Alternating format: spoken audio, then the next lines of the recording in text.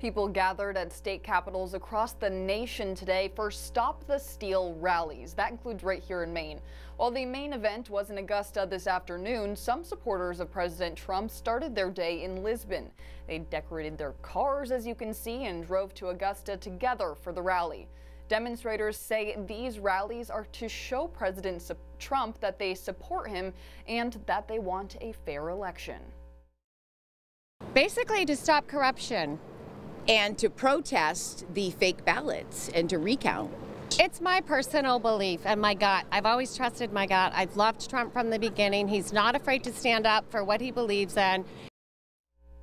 Event attendees tell us these Stop the Steal rallies will be happening every Saturday at noon at the Capitol.